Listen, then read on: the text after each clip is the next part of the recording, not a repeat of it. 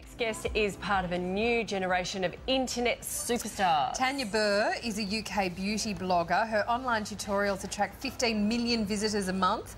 And if you're not convinced at her popularity, have a look at the crowd outside our window here to see her today. Boys, can we pan along a bit? Because there are many more girls than that screaming out there. She is in Australia showing girls how to go from drab to fab in just a few minutes.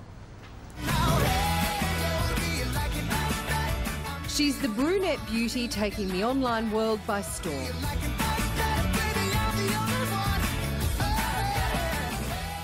Tanya Burr launched her own YouTube channel in 2009. It's just a really sheer, pretty pale pink and it keeps your lips hydrated, which I love. Today she's big business. She has over 2.5 million subscribers, over 900,000 followers on Twitter, her own product line, and has been dubbed one of the top beauty video bloggers in the world. These are the date night lashes. They're really, really pretty and wearable. Tanya is best known for her makeup and fashion tutorials, with each one attracting millions of clicks. I think this lipstick is incredible. I know you have to be quite brave to wear it, but I think it's so fun to take risks. Now the internet superstar is on our shores for her upcoming book.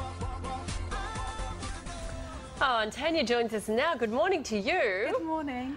Now look at your fans. Give them a wave. They were screaming before. This is massive. I know, isn't it's it? huge. And there are a lot of bloggers, a lot of vloggers out there. What made you a success, do you think?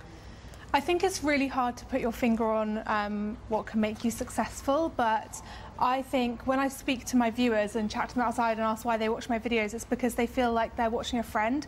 And when I meet them, it feels like we're genuinely friends because we have so much in common, because they watch my videos because they relate to me, so obviously I'm going to relate to them at the same time. So I think it's just about being yourself. So are you running out of things to chat about online, or is that never end? Is that a stupid question because there's more makeup products than you can I'm a really creative person, so I don't tend to run out of ideas, and if I do, I'll just tweet saying, what do you guys want to see? And these guys give me all the ideas, so it's never a problem. So what's your message to women about makeup? Because there are so many products out there. It is such a complicated world and it can be quite intimidating.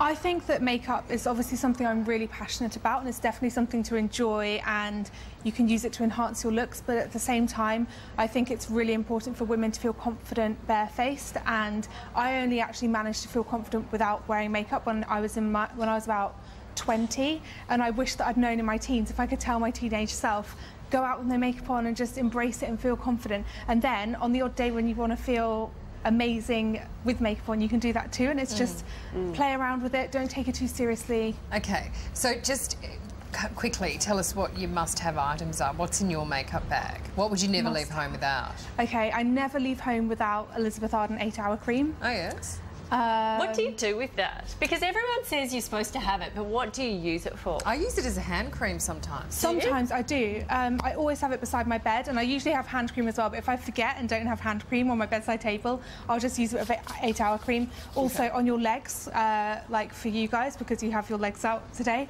it would look... We should have put some on, okay? Yeah. That's a tip, we'll take it. Yeah, it would look amazing if you just kind of put it down your shins, gives you a shine. But I use it as lip balm as well.